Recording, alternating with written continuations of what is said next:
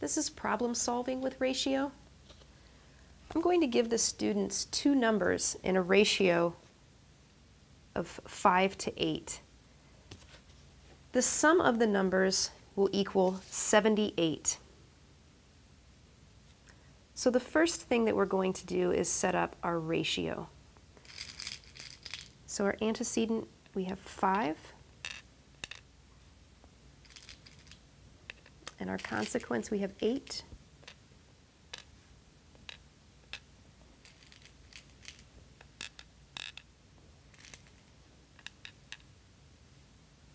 We're going to take the sum of this first row. So we have 5 plus 8, and that equals 13.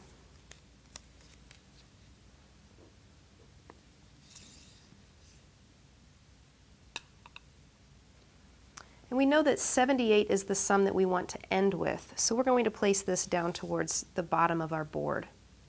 And then we're going to continue placing our pegs in the proper ratio. So I need 5 more red pegs.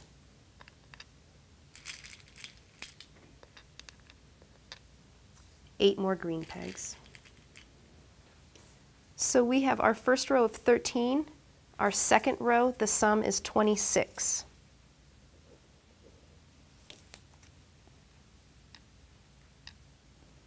My new sum is 65.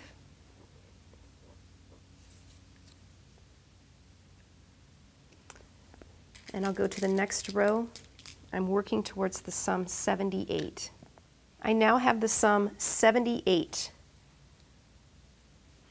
So using the information that we had our ratio of 5/8, and we had the sum of the numbers 78. We can find the next ratio. We have 30 red pegs to 48 green pegs. The students can put our ratios into fractions.